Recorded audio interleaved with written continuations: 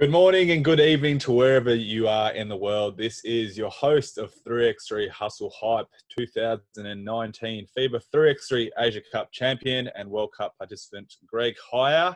And this week we have, thank you, a round of applause for people that aren't watching. But we have 3x3 Hustle Hype upcoming maybe rising star and Australian, junior superstar. But maybe one of the brightest personalities on the tour, and that is Marena Whittle. How are we doing? I'm great today. Had some great weather over the weekend, so I'm just flushed going back into lockdown this week. Yeah, for those that don't know where your location is, you're in the beautiful part of the world called Melbourne. Yeah, Melbourne, Victoria. Yes, how's it all going there? Obviously, I think everyone's on the cusp of out, and you guys are just dragged back in. Yeah, they can't let us out. We're too keen to stay back in. No, it's good. It's been filled with like home workouts, getting onto a basketball court whenever and if ever I can. So yeah, it's really pushed a lot of people to stay super motivated at home. But keeping up as much as I can, as best as I can. You never know what's going to turn up like next week, so may as well prep this week. Take it as much as it comes. You've played every 3x3 Pro Hustle event, playing the World Cup qualifier in Puerto Rico last year, where we joined forces, I guess, in supporting each other. But you just recently signed with Adelaide Lightning in season. How has, I guess, your off-season, pre-season been? With everything that's going on, like we've honestly been super lucky to get on two courts. Like NBL 1 has been cancelled and postponed in Victoria. So we're actually lucky to get like a Melbourne-based 3x3 sessions happening. So that was really good. That was going really strong for a couple months. So, getting on court 3 times a week, strictly for 3x3, I don't think has ever happened before in Australia. So that was just intense, awesome, and got like a lot out of it. As you know, 3x3 just gives you so much confidence, and it's just such a dynamic sport that it feeds into everything else. So I've had a really good off season, minus like all the gaps between being able to be on court and stuff. So I'm actually very proud of all the work we've been able to put in down here in Victoria. And yeah, I'm really proud of how far I've gotten this off season, considering everything's gone on. How was those few months training with the Australian contingent? I saw there was obviously your staples and Beck, Maddie and Elise in terms of playing around, but how was it getting, I guess, some fresh faces? And I guess now you would have been a vet, I guess, in the squad in that regard. How was it to get a different dynamic? It's awesome. Like the amount of girls that still come in and haven't tried it before, and even getting them in for 1 or 2 sessions. Like we had Nadine Payne jump in for a session. We had Georgia Pino, who's just back from college. We had Lauren Scherf, who's going up to Sydney. And just, fresh faces coming in who've never tried the sport before, and get them who are absolutely falling in love with it. Their bodies are like perfectly fitted for 3x3. Just getting them around it and getting like the spread of 3x3 even more around Australia is just so important. But also like it's just great to see, because I know when I first tried, I was like, oh my god, this is like the best thing ever. I love this sport. And I know the same thing can be said for Beck, Alice, and Maddie, and even Annalie Maley. And now seeing it like even 3 years on, people are still like, oh my god, this is the best thing ever. It's like, yeah, sweet, let's get it out there. Take us back to that very first event. I mean, how did you even become involved? How were you invited? I mean, you've played every single sort of tour event. I remember when I first sort of saw that. Then even last year, that's my sort of first experience. You became a bit of a dominating force in that sort of circuit. I mean, how was, that very first event? How did you get involved? I was playing at Nuttall Inspectors, which is Dave Buer's NBL 1 Seabull club. So he was there and he was the men's coach, and I was playing on the women's side. So I think because he was a little bit familiar with Beck Cole, he just got like the strongest 3 of that crew. So my first season, or my first round, was with Beck Cole, Hannah Zavik, myself, and I think Izzy Chilcott. And that year was just so good because like we loved playing with each other and loved playing for each other, and it was just so much fun. Like that was when we were at the Docklands. Yeah. And it was just like a huge warehouse, just like decked out. There was like TVs from like floor to ceiling. And it was just so sick. I was like, this is awesome. How did you go? Like, I mean, you obviously would have done a couple of training sessions, but was that very first, like, when you just spoke about it, you enjoyed it immensely at get-go? Did you sort of feel that your game was suited to that style? Oh yeah, absolutely. There was this one moment I remember quite fondly. We had Alice Koenig jump in for the day. I think because Izzy or Hannah couldn't come, and there was just like a loose ball, and I just jumped on and bumped Alice by accident and went up. And I walked away and I was like, "I'm sorry, Alice." She's like, "No, babes, go for it. Like if you got it, do it." I'm like, "Yeah, this is just great. It's so supportive. I absolutely love it." And it was a little bit of a learning curve that first session, that first day, because like I had never practiced it before. I think I had like maybe a couple of sessions, but actually like getting into the competitiveness of it, actually having refs present, like some of them call fouls, some of them don't. There's a little bit more play, sometimes there isn't. But yeah, the pace, great, love it, can shoot, boom, score first, and then train your teammates. Like it's so great, love it. Absolutely. Did you feature in that 2000 or in the Australian camp, like in Melbourne? Oh no, it wasn't MSAC, but like What was last year, that? early. State Centre? Yeah. Were you involved there? Yeah, so that was awesome to have so many people around Yeah. Australia come in. It was good because you were there, weren't you? Yeah, so let's talk about that because obviously you transitioned to tour and then you saw that sort of, please don't be offended. Usually when people say that, people do get offended. But I mean, you obviously then now feature in a national campaign and I thought you played like a vital role in Puerto Rico, maybe a bit of an underrated role, but a really important role. How was it that getting into that national team dynamic, was that a bit of an eye-opener, like, geez, I could actually, use this as, I mean, obviously you've got aspirations to play at the highest level you can, but were you sort of thinking, yeah, this is something that I should really, pay? Yeah, absolutely.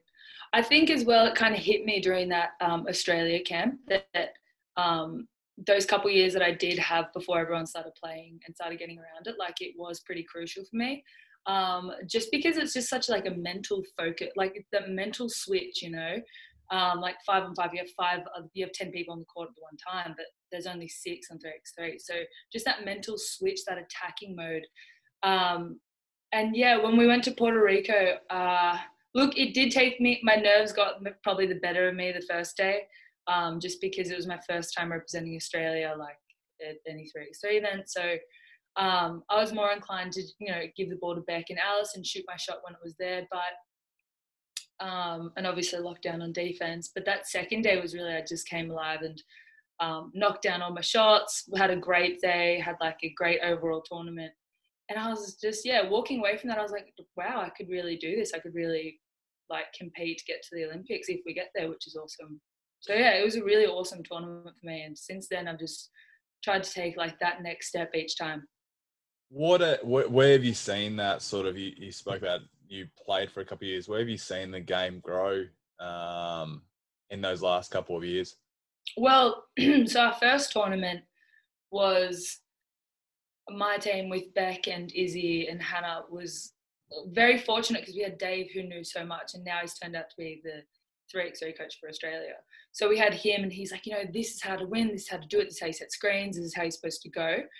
Versing people who had just, heard about it, signed up, tried to compete for the playing money. And then you had like the next year was like, okay, we had like WNBL players coming in and we had more people coming in and they actually like practiced beforehand. And then this year is like everyone knows about it.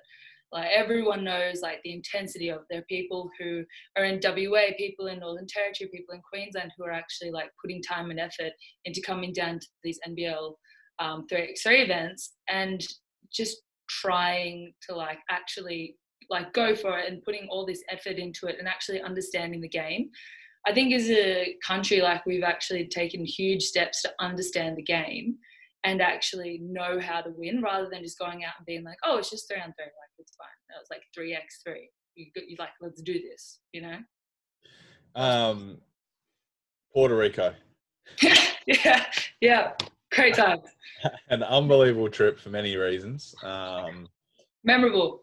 How did you find out? I mean, you were selected. Were you sort of, was there sort of, this is a fair chance that you're going to be being selected? I mean, that would have been in the midst of, I think had even just played in Geelong on the waterfront. When did you find out? When did we leave? We left on like a Friday, or a Wednesday. And I think I found out on like 2 days before. You're joking. So, yeah, I swear. So obviously in the rotation was normally like Maddie, Alice, Beck and Keely. Yep. And Maddie was over in Europe at the time. And depending on whether she made finals or not, and her team made finals, she was going to be available or not. She didn't end up being available. They went through to finals, which was awesome. And then I got the phone call 2 days before being like, hey, you need to go to practice tomorrow morning because, we want you to go to Puerto Rico on like in 2 days. And I was like, oh, all right, sweet, is this happening? And he's like, but we'll know for sure sometime tomorrow. And I'm like, okay, let's get this going. I'm just going to rock up to practice, crush it. Yeah. So you have to take me. So yeah, it was exciting. One, I love that you made the phone call like this. Yeah. Who does that? Yeah. Bring. Hello. Doesn't happen anymore. How was the emotion of like actually knowing? Because I mean, and it was such a bizarre element. I mean, I remember getting selected. I flew over from Perth, and then I didn't even have a training session. I don't think. I think because I flew from Perth to Sydney, and then met I think most of the people. The crew would have been like we all flew together and met. I think our first conversation was because I just signed for Perth. Yes. And I was going over to Perth, and you're like, oh yeah, I'm from Perth. And I was like, oh yeah, never been before. And you're might have been at Los Angeles airport in the lounge. Yeah, you're like, oh, are you excited? And I think you talked about sharks, and you're like, yeah, no, I've got a life over there. Yeah, I started my own charity. It's no big deal. I was like, oh. I'm quite old. Right. My partying days are done. Yeah, I was like, oh, this is great. Don't know the guy, ruined my first interaction with him. Hey, mate, love sharks. Should I surf in Perth? No, I shouldn't. So obviously you found out like a day before. I mean, you call your parents or what's going on? You're like, I was so hyped. Yeah, absolutely.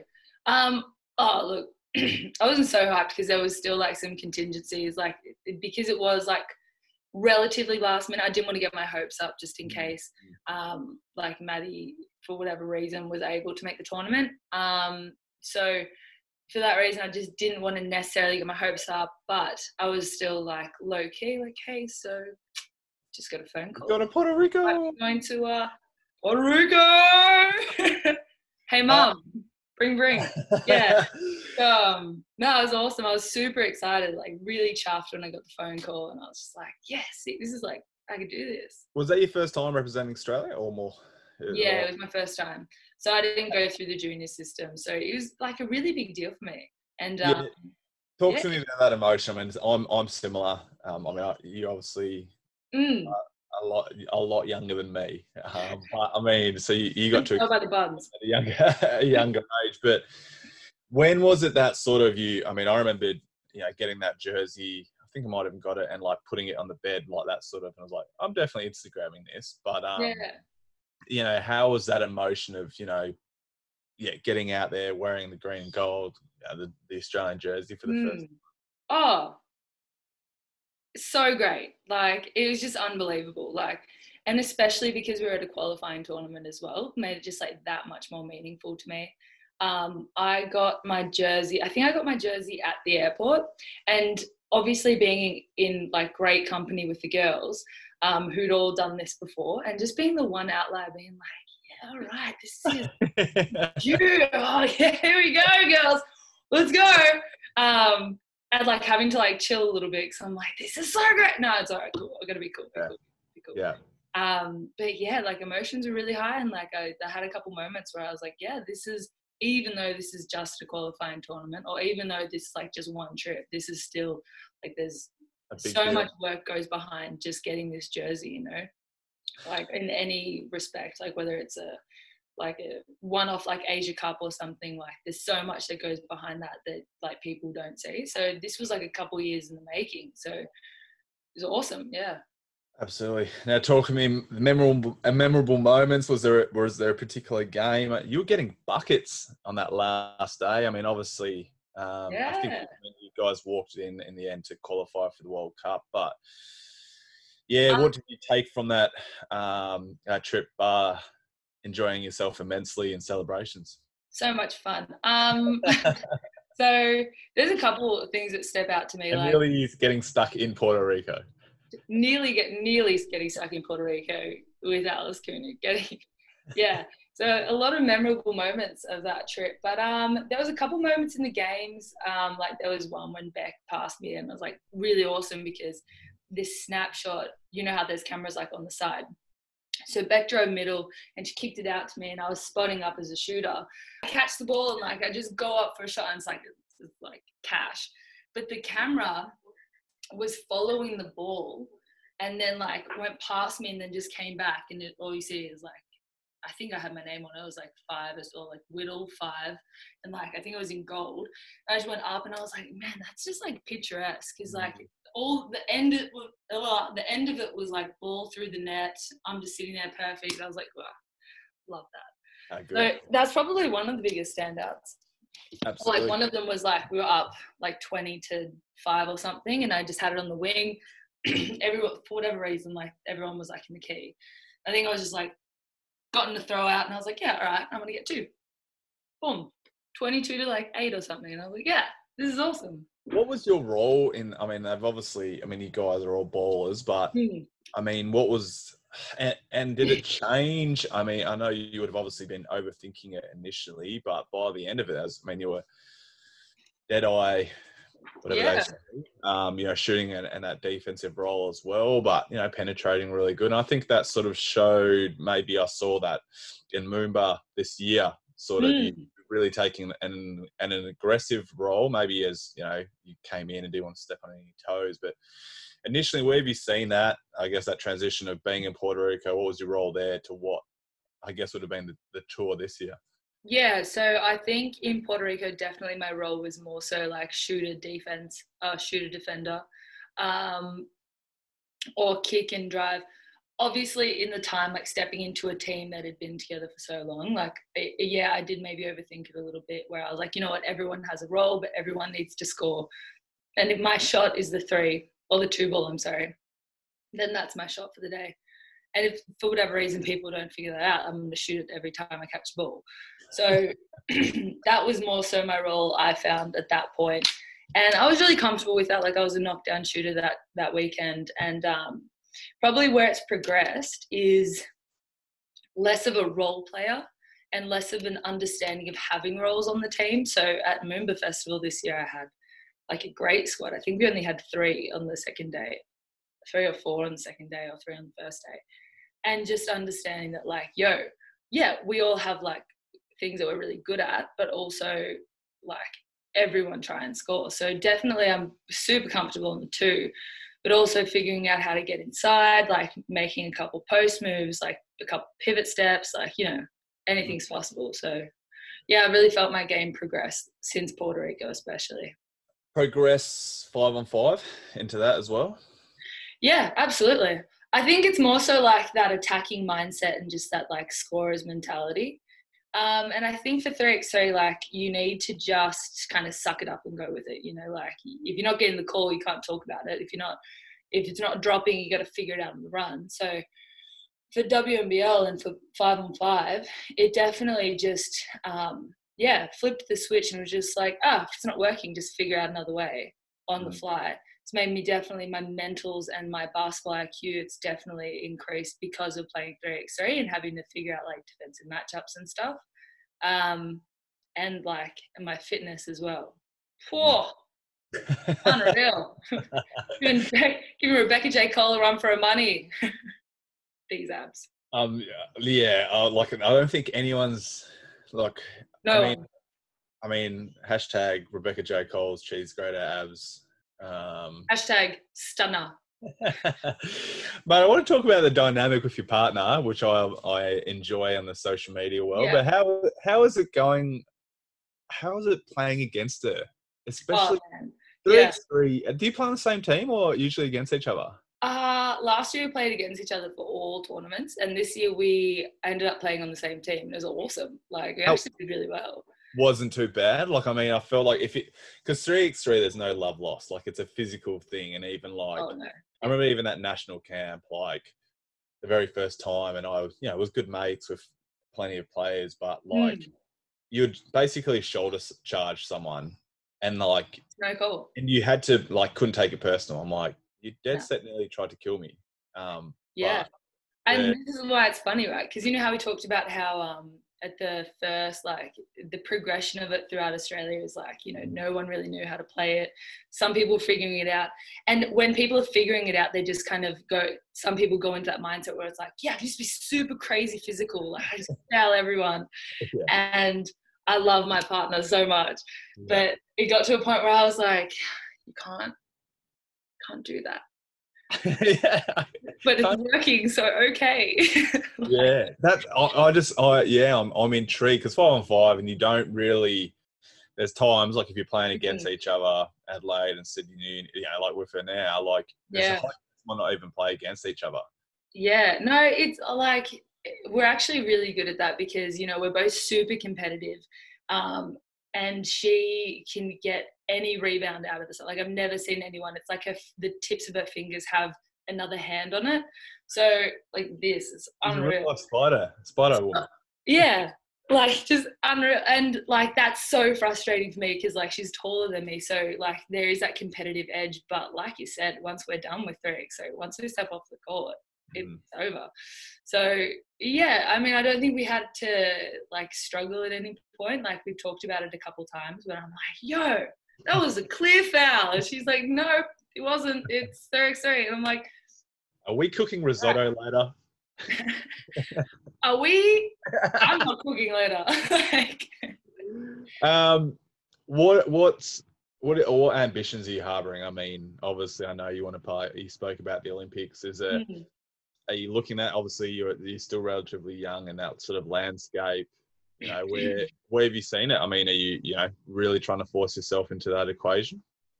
Yeah, absolutely. I think I'm actually I can't say very happy, but like, the time that COVID has allowed us to work on that individual game, I've really benefited from, especially on the 3x3 front. So yeah, I do still have goals in mind. Like, I really want to get to the Olympics, but before the Olympics, I really want to get to that qualifying team. I really want to get to the Olympic qualifiers. I've got my own back. Like, I know what I can bring to a team, and like, I'm just still pushing. And that's great. I think for the Australian landscape, like, if anything, this last year has proved like how many people are capable of making the team. So the competitiveness is definitely up there, and that works great for me. Like, I'm even more driven because of it.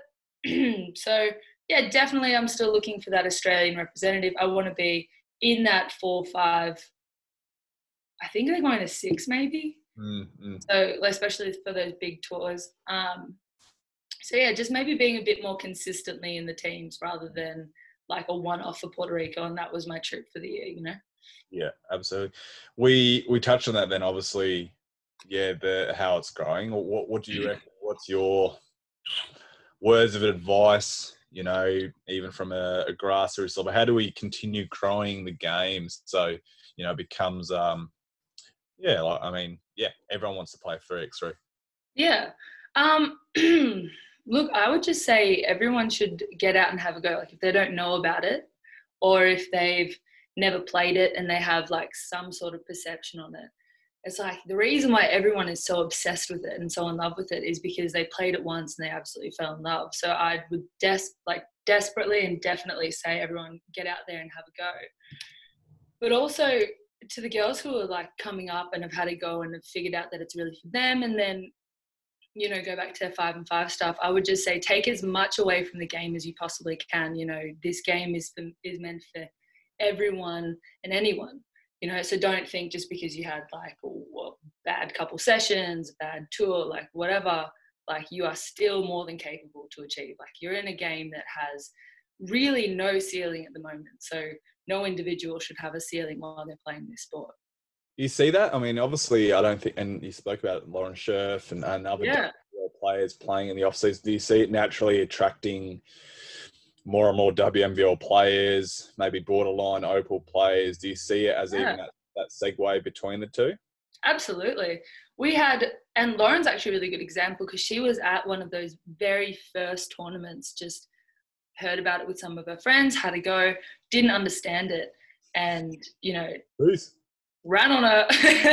But, and then she came this year during like our workouts, and, you know, with just that little bit of coaching, with that little bit of mental shift, like she was dominating us. Like she was shooting three, she was posting up. She's like 6'7", so no one can really stop her. So it's definitely attracting more WNBL and like star, or not star opals, but star opals. I mean, we've got Beck Cole, for Christ's sakes. But I can definitely see the attraction growing, and who knows what's going to happen in a year or so, like with more pro tours going, pro hustles going on. Yeah, I don't know. It's very exciting to witness, like, especially from my point of view, from seeing like where we were 3 years ago to where we are now. It's huge. Absolutely. Mate, I want to finish on last off, and obviously we've had a bit of a laugh, but the Australian culture, especially in the women's side, it's a very jovial bunch. I think adds to maybe the reason why they're so successful. How was it, you know, getting brought into the lineup? We said we played a role on the court, but you obviously brought a role off the court into the humorous side. But how was that? I mean, just part of the culture of that sort of side and that whole dynamic, especially there's only 4 of us. I mean, how's that been?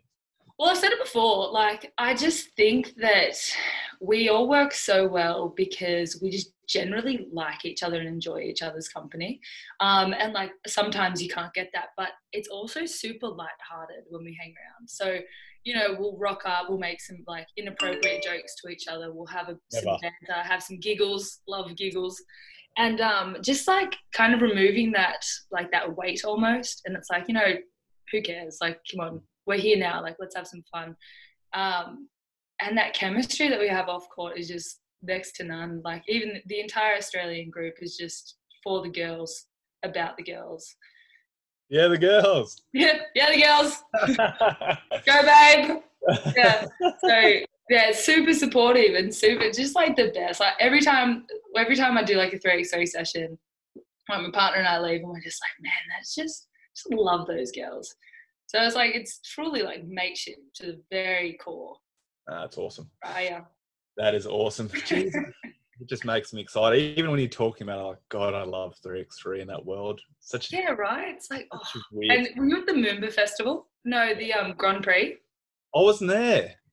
Oh, my God. Because talking about that, and this is obviously, a very serious thing, but like I literally was like on the Friday, like I was like, sweet, because we just won Moomba, so I was like, rolling, and that was like, I mean, and I'm sure you're exactly the same. I was like, this is going to be the year. Like I was like, I'm actually going to focus on 3x3 like big time. Yeah, absolutely. Obviously, our aspirations were done for it, but I was like, world tours. If I can do as many, Maldives, Dubai, like just try to get me everywhere, anywhere that has the beach, I can relax as well.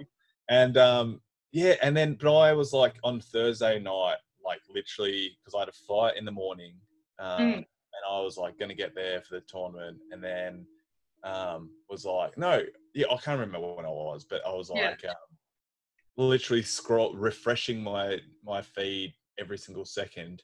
Yeah. Like 6 a.m, it's like Grand Prix is cancelled, and I'm like, you're joking. Yeah, I remember at the Moomba Festival was when there was like, because the Moomba was only like the weekend before, right? Yeah. So that was when like they started implementing hand sanitizer and like totally keeping us. It wasn't that bad though. No, it was even. I reckon it was 2 weeks, because even that I was thinking that was a festival, and I brought my little fella. Obviously, I had a sick headband.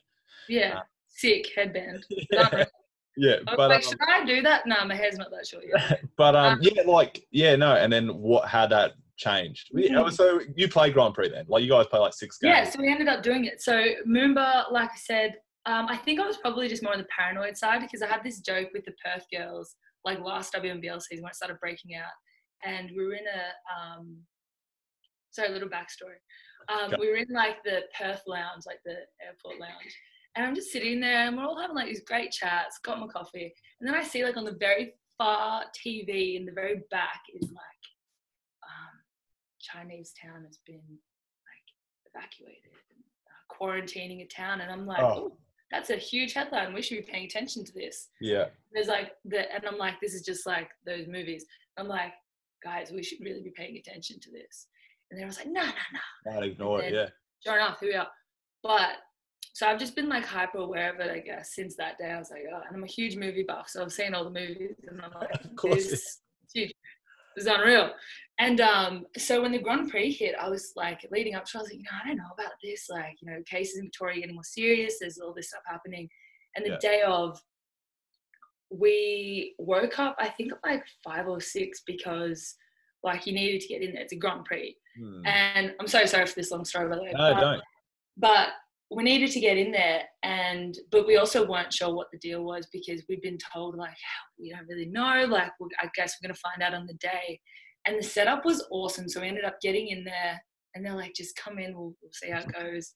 Got in there. There was absolutely no one at the Grand Prix. So there was all the stalls open. Oh my God, it was just eerie. Like there was no cars. There was like music playing, but like it wasn't loud. Yeah. It was just like an eerie situation. And we played like one round of games. And then they're like, hey, so we're shutting this down. Let's go to MSAC and play the entire tournament today so that we can just like call it. Yeah. And it was like super hard, but absolutely wild. Unfortunately, that's our last one, but absolutely wild. Backstory. So I didn't take it serious at all. So we literally, our team was flying to Japan, and like this is I remember the cruise ship. Yeah. So like we're going to fly in. I've booked flights, everything, and I said to my wife, I'm like, all right, going. And then my mother-in-law is like, something's going on. Like there's a cruise ship, and I'm like, nah. Ignore the. We're going on a plane, not a cruise ship. It's all right. I'm good, and I'll beat it. Yeah. And then like, day by day, and then to the point that my wife, who's pretty like sort of relaxed, goes, "You're not going." And I was like, "Yeah, no, I'm not going." And that was like, what a serious thing, but it's so bizarre. But anyway, we could talk all day. Yeah, sorry guys, my bad. No, all good. Mate, really, really appreciate your time, and more so, really enjoying to see how successful you are. Well, I think you're going to have an unbelievable WNBL season. We saw that towards the back end of last season, but I think you're flourishing in the 3x3 game has been a compliment. So thank you, mate. Really thanks, mate. It's been great. Hopefully we get to catch up sooner than later, share some more Puerto Rico antics. But for everyone else, thank you for tuning in for another episode of 3x3 Hustle Hype. Please check out our Instagram, Twitter, and Facebook for all your 3x3 information. Otherwise, everyone take care and stay safe. And thank you again, Marena. Thanks, mate. Stay safe, everyone.